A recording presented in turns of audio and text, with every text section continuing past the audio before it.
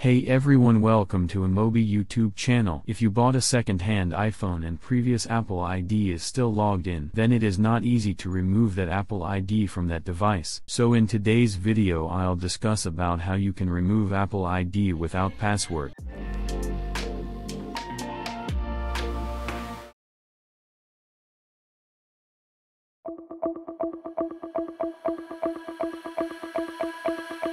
Here in first method you have to take your device and then open your App Store.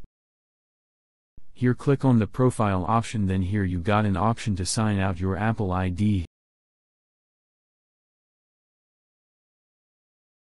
Hit that option and the Apple ID is being removed from your device without password.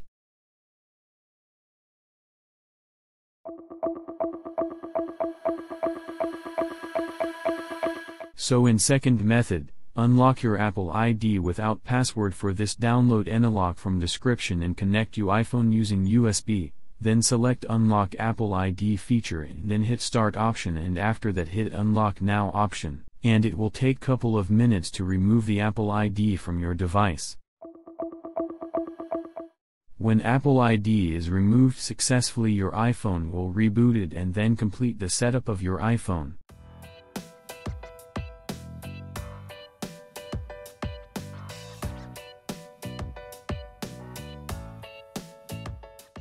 So that's all for the video. Make sure to subscribe to our channel and leave a comment if you have any query.